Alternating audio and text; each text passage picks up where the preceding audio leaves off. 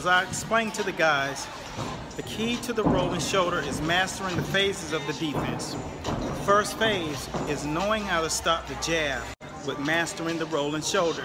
So you'll see my guys, they're gonna catch the jab, catch the jab, catch the jab. And when you're catching the jab, don't reach your hand out there. Turn here, because a guy can feint the jab and throw the hook. And if your hand's out here, you get caught with that hook, that's not a good thing. So remember, mastering the science of the rolling shoulder is about staying intact, staying in position, catching. So we're gonna show you a segment of how to catch the jab out of the Philly shell stance, which is the box. That takes my jab away. Good feint.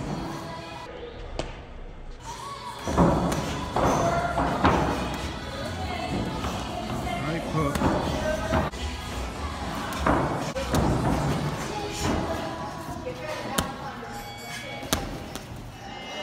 Next sequence, we're going to show you how to stop the double jab and reposition yourself. So catch.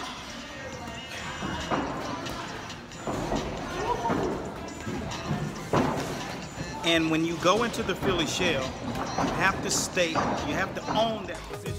There is absolutely nothing more important than a solid base and foundation in the sport of boxing. If this video gave you more insight, be sure to continue to follow us. Remember this, more doesn't always mean better. Take it from me, someone who has decades of experience in the sport. Stick with the fundamentals of boxing and be sure to get proper mentorship. You'll see change for sure. It's time to get your stars and stripes. Class is in session. It's time to box. Peace.